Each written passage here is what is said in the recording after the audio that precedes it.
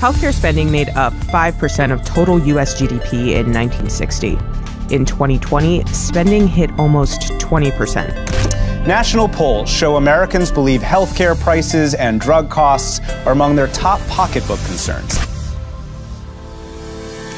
Over the past 20 years, the runaway cost of health insurance has outpaced earnings and inflation, leaving our families with less freedom and less money. Families, small businesses, and individuals alike are struggling to find a way to pay for the healthcare they can't seem to afford. So how are we going to solve this problem? All over the world, technology is changing the way people and society connect and interact. The result? Countless industries are disrupted. But while the rest of the world has changed, insurance and the way we pay for healthcare remains broken and largely the same. What if there was a way we could all pay for healthcare that simply worked better and felt better than insurance? Well, today there is. We are Impact Health Sharing.